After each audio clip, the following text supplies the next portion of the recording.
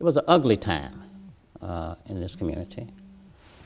You have to admire the parents and the kids sent those kids on those buses. But you know,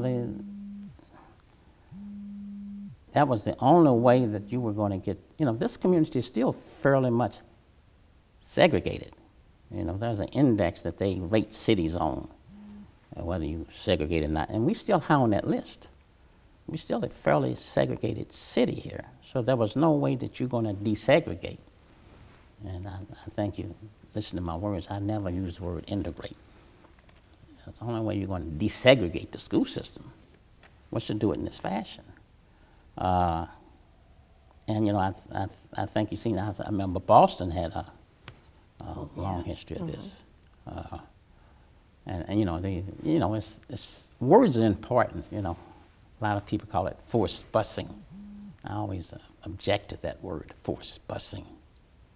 But you know, I think it's a negative term to put on an effort to desegregate the school system. Is that how the media here covered it? Sure. Too? Did they use that language? I think they did use forced busing, you know.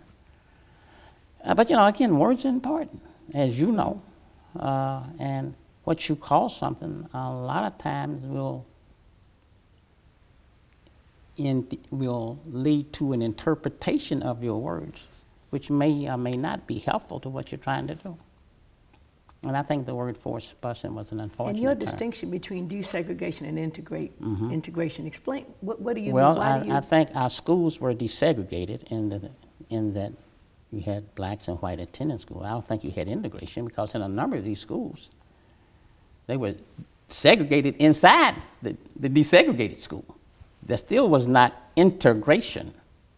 And so that's the distinction I have, that I make. And it's very seldom that I use the word integration. I often say this system is desegregated. Because if you look in some of these schools, they can be fairly segregated inside of a desegregated school system.